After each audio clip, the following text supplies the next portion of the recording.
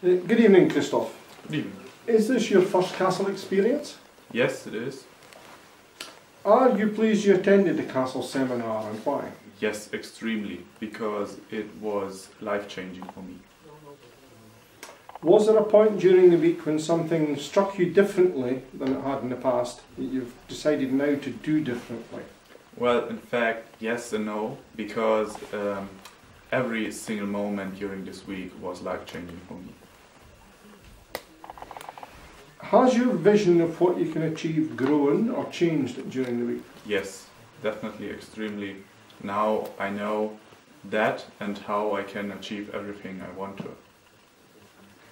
Dan talks a lot about taking action now.